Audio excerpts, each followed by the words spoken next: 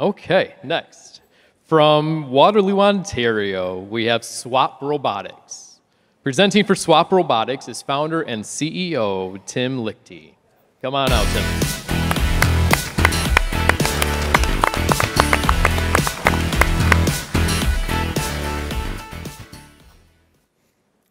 Hi, everybody. I'm Tim Lichty, co-founder and CEO of Swap Robotics.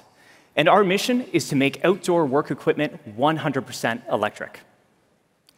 The outdoor world needs to be maintained, but there are two main problems today.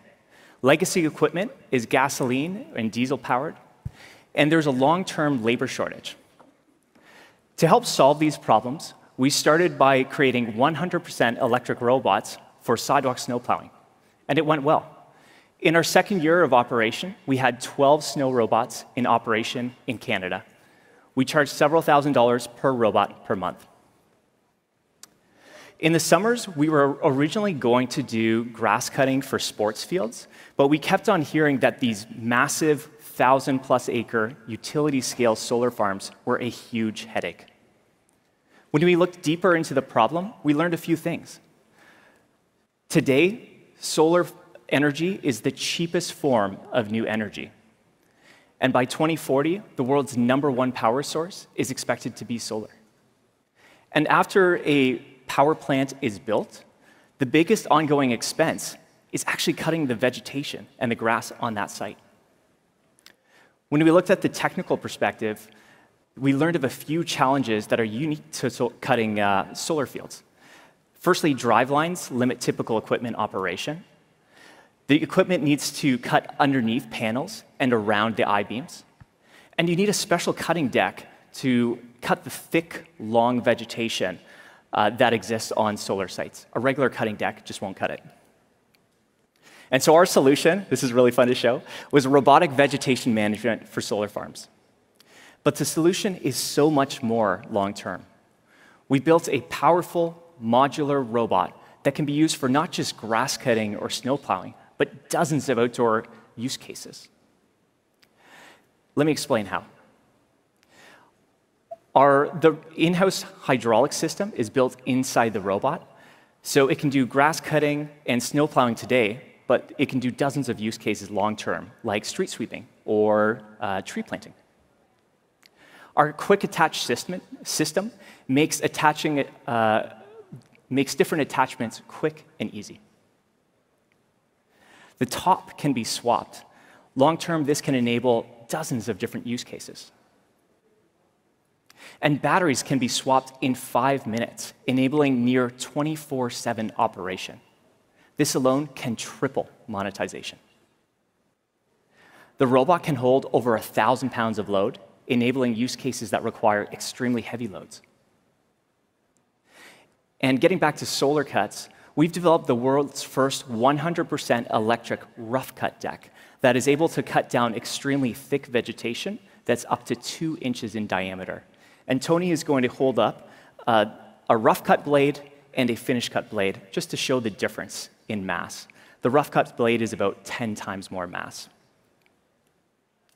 We also developed the world's first 100% electric offset grass cutting deck that is able to offset up to 6 feet to go underneath solar panels and around those I-beams. The solar world had never seen anything like this.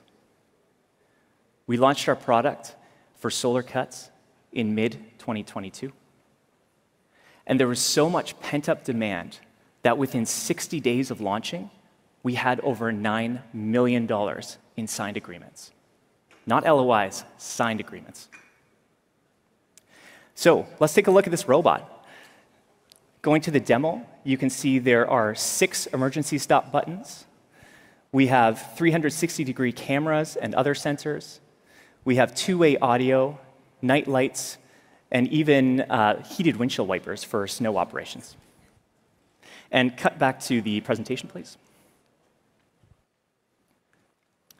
By the way, there's only one other company with a product in the market for solar cuts. We've gone up against them 3 times since launch, and we've won every single time. Our solution is just more robust.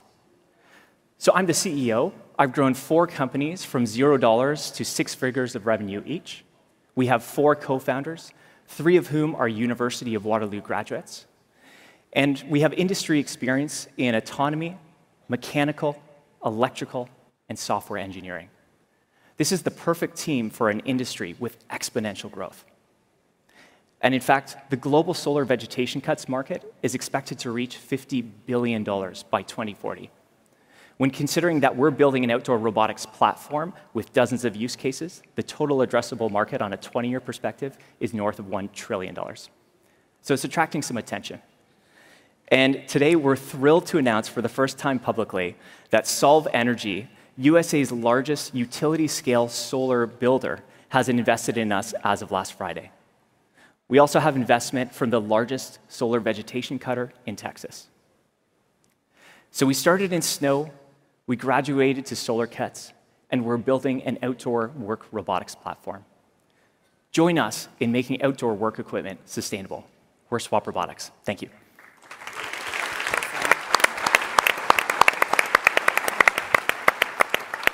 Everyone sees the face in the front, because all I can see is a face, right? Like up top, there's the 2 eyes and then the nose. No? Okay. Well, we'll talk about it later, Tim. Dave, let's start with you. First of all, wow. I mean, just amazing. It's so awesome to see entrepreneurs like your team build this. And also, I grew up in Maine, so yes, a lot of snow being shoveled there. If you can talk a little bit about the unit economics. So yes, high level what this costs, and as you were talking about, maybe you're looking at monthly usage and you guys own it, but just tell me a little bit about how you're thinking about the unit economics. Yeah, sorry, there's a bit of an echo, but I think I heard the overall.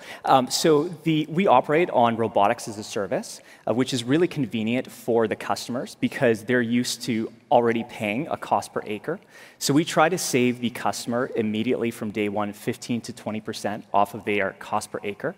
It makes it really easy because they don't need to learn about robotics. They just get a service that works. Whereas beforehand it was gas or diesel, now it's going electric as well.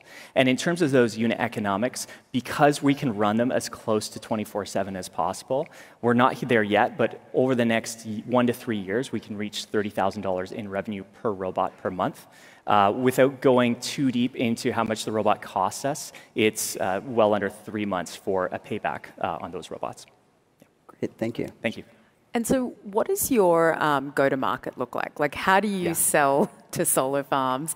And do any of these new investments introduce some strategic partnerships? Yeah, for sure. So there's 3 main categories of buyers. There are solar asset owners themselves. There's what's called O&Ms. So those are companies that specifically do all of the operations and maintenance after a solar site is built. And then there are also the kind of EPCs, there's EPCs who build the sites. And then there's also the vegetation management cutters, so that are just exclusively doing that. We're actually taking all 3 routes. So we're working with the O&Ms, the solar asset owners, and the vegetation cutters themselves. Each one gives us their own advantages. We're really excited about that relationship with Solve because firstly, right from day one, they understood we need to work with everybody. So that includes being able to work with all competitors.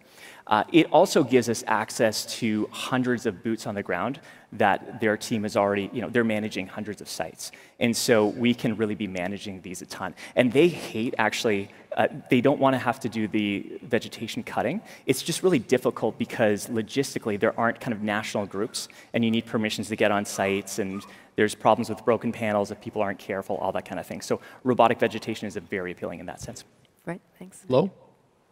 Thanks for coming. Yeah, thank you. A couple of questions. First question is, how quickly can the robot learn how to cut? Is this similar to like my iRobot at home where, it kind of maps out my place and then it's also smart enough to know if a chair moves, oh, shoot, the chair is there now. Is that similar to how it works, or is there some setup in advance? So there's a few different ways that we can run the autonomous routes. The first one, just really quick and easy, is teach and repeat autonomy. So we simply run the route the first time manually. It then remembers that and can repeat that.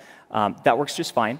But if you're talking about scaling up to 100 sites that each might have 2,000 to 3,000 acres, you don't want to do that. So we can also map out, basically by just knowing where groups of solar arrays are, we can map that out where we've developed that software already. So it will then automatically do that without hitting those drive lines or other areas that are an issue. And then also by working with USA's largest builder of solar utility scale solar plants, when we know exactly where all of those I-beams are going in, then we don't even have to do that. We can just kind of import that into our overall system to be able to get that started quick and easy. Cool. And just a quick follow-up. Appreciate the focus, which is important. Yes. However, maybe just your quick thoughts around the bigger vision that's possible with your technology. Absolutely. So we want to be really laser focused on getting to that first 100 million in annual recurring revenue. If we really want to create a huge platform over a 20-year perspective, that's the quickest way to actually do that, to then have the budget for other use cases. So 90+% of our focus is on those solar cuts. We are still working a little bit, but a lot less on the winter sidewalk snow plowing with some strategics that can do 1,000+ robots with us. Once we hit 100,000 million in ARR, then we'll explore other use cases. Thank you. Thank you. Great answer. Mandela. Yeah, sorry, that was really loud. You so smoothly threw shade at your competition in your presentation. And so my question is, how That's fine. it was smooth. You finessed that. How exactly are you more robust than the competition? Like, make it plain. I was hoping you'd ask that. So that was I took the bait. Definitely, yeah, that was the shade. So they're using that type of a finish cut deck. In Texas, for example, you get mesquite that sometimes is an inch or two thick. It's extremely woody. If you've ever tried cutting your backyard, that's okay if you've cut it in the last week or two. If you cut it for 6 weeks, it's going to be really slow. And once you get that really thick vegetation, it's not going to do the job. So everybody who's in the industry with traditional equipment is using these rough cut blades because you need that mass to be able to cut down thick, heavy vegetation.